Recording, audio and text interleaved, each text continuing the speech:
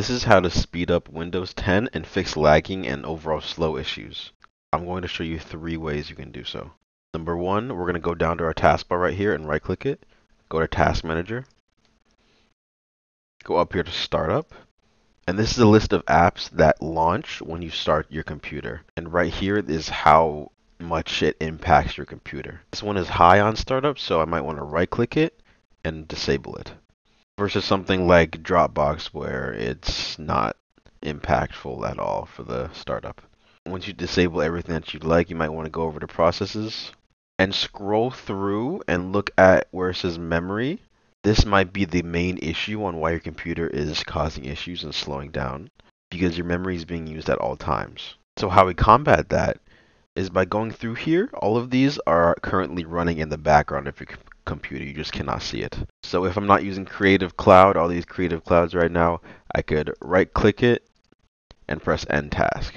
If I'm not using Microsoft Edge right now, right click End Task.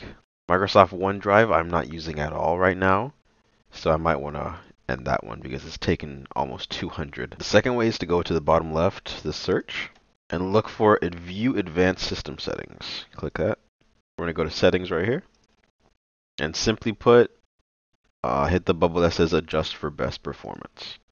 This will change all of the cool effects that you get from opening tabs, opening windows, just clicking over all things. It basically switches off the transitions the computer automatically does.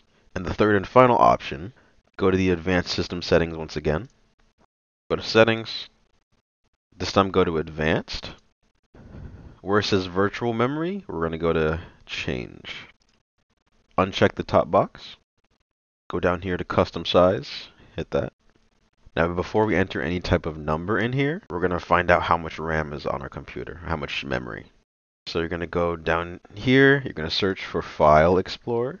Right click this PC, go to Properties, and this is all the info about a computer. So my computer per se installed RAM is 32 gigs, or yours could be 16 or 8. Let's just say the 32 was 32,000, and if you have 16, it's 16,000. 8 is 8,000. So for my instance, for the 32, I would want to put the minimum is maybe 20,000.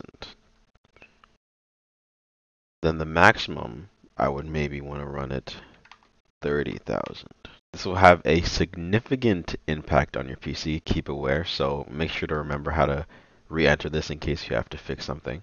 But just keep in mind the maximum should never go over what you have installed. And the minimum has to be less than your maximum, but just enough where your computer can run safely. And that is how to speed up Windows 10 and fix lagging issues.